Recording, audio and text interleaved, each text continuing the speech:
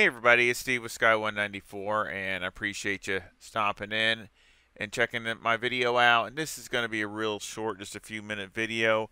I just wanted to, in case anybody doesn't know, so I'm sure most of y'all do know, and or maybe you just forgot, because that's what I do all the time. I end up forgetting. Okay, but once you get we're going to go over some of the on PC, some of the settings I have, and it makes a pretty big difference in how ACC plays. Even though you got DLSS, I mean, or the FreeSync, either way. Um, First of all, when you have to load a new driver for your card, every time you reload the new driver, like a new one came out today for Nvidia, for GeForce and all that. So, of course, everybody knows I got an RTX 3090. So if you, anytime you have a new driver and you load it up, it's going to wipe your settings out. At least it does mine. So what I do, and I forgot, and I had that loaded the new drivers in, and then I went to go play ACC earlier today, and I had the race with at Silverstone, not at Silverstone, but I mean at Monza, and I had some other stuff I was doing, and I noticed I took a big hit in my performance. I mean, my frames were down a pretty good amount, especially in some of the places. In some of the places, like where shadows and certain things were more implemented in the game, it really tanked. I mean, I was losing big time performance. So I had to actually turn my DLSS from quality to performance just to get my frames decent again. Okay, so it makes a really big difference on these settings. And of course, I blew this up. Hopefully everybody can see it right. I made it a lot bigger on my screen, so hopefully everybody sees it in the video, in this recording. But basically, I use the advanced 3D image settings. Of course, I have my preference at quality, but what happens is the first thing I do is I go here, because this will go back to auto. So what'll happen is this will be under auto select recommended. So as soon as you, like I say, load the new driver, it'll come back to that. Well, I go back and select my video card. Okay, so that's why I do that, and then you hit apply. Every time you do this, you got to come down and hit apply.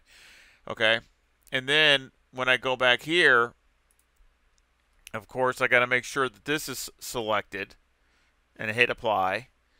And then I got to go to manage my settings. Of course, it's under quality, so it's going to set all these certain parameters, and then I have to readjust it all from there. Okay, so again, you got your image scaling is off, all this is off, 8 times filtering.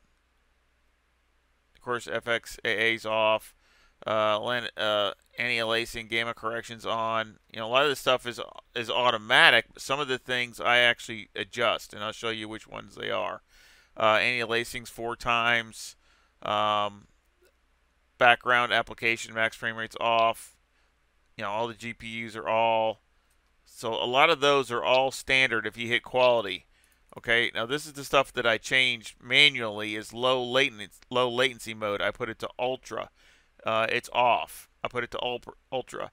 Max frame rate is off, so it just wants to go max out. Well, I don't want it to do that, because of course I have a C10, LG C10 TV that I use for my monitor. So it has 120 max rate, so I limit to 118, just a little bit under the max. That way it's not, going crazy on that. So I do that.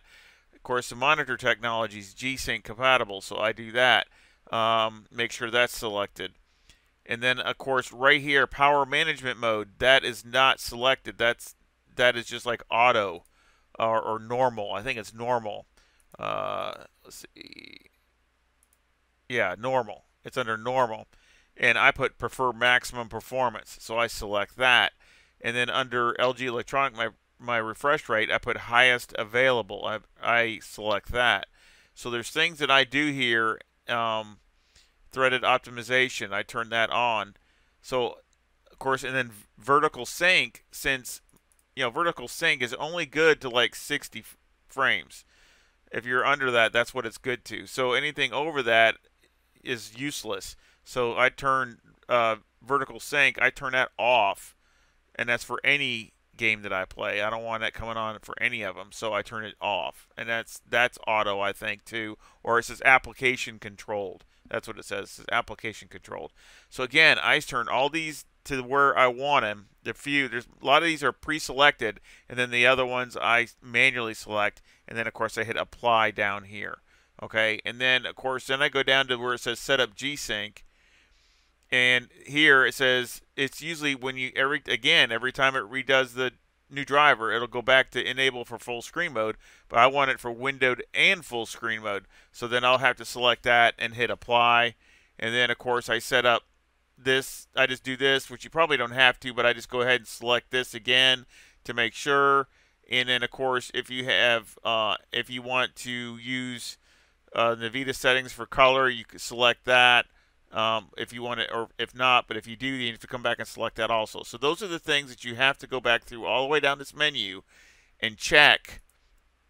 Of course, I have the 120 hertz, and it's at that stays the same. Of course, and then also just like this, if you want to use the color settings, you got default or this. Of course, you'd have to hit this, and again hit apply.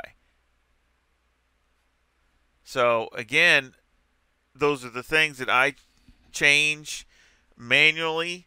And again, you have to do that every single time you load a new driver. I mean, I can't say anything about AMD.